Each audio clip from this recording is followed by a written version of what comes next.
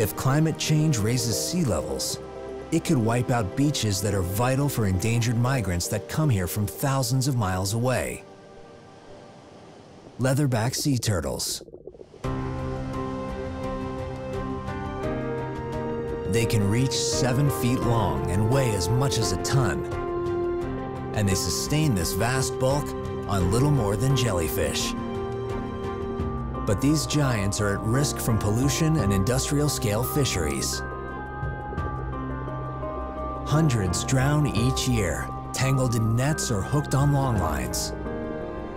Leatherback numbers have dropped by around 70% in the last 40 years. Panama provides critical nesting sites. In spring, turtles leave foraging grounds that could be as far north as Nova Scotia and swim thousands of miles to Panama's warm tropical beaches. These long migrations could take them through dangerous fishing grounds, but the details of their journey are little known. It's now late May. After 2 or even 3 years in the vast ocean, females will be gathering off the coast. They will come ashore to lay their eggs after dark. Only then will the team get the chance to tag a leatherback.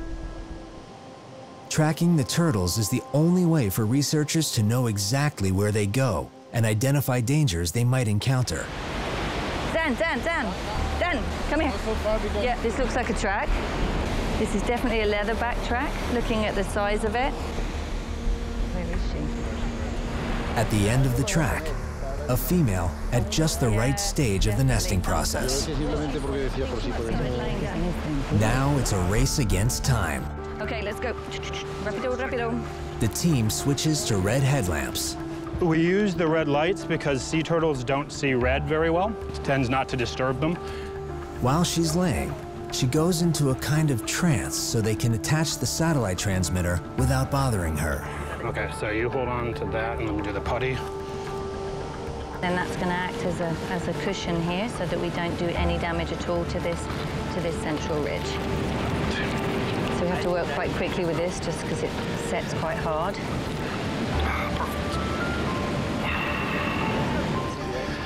And we're doing pretty well. She's still laying her eggs.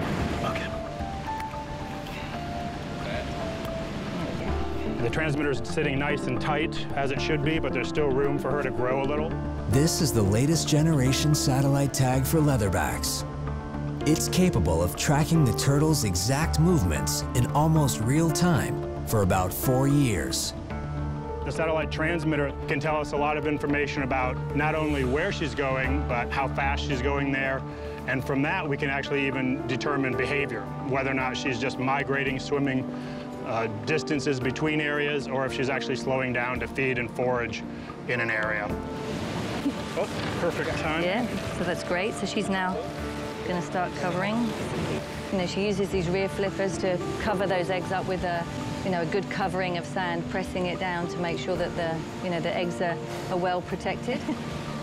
Looks good. Ready to go. She'll spend the next 2 or 3 years at sea until she nests again, and she'll almost certainly return to this very beach to do so.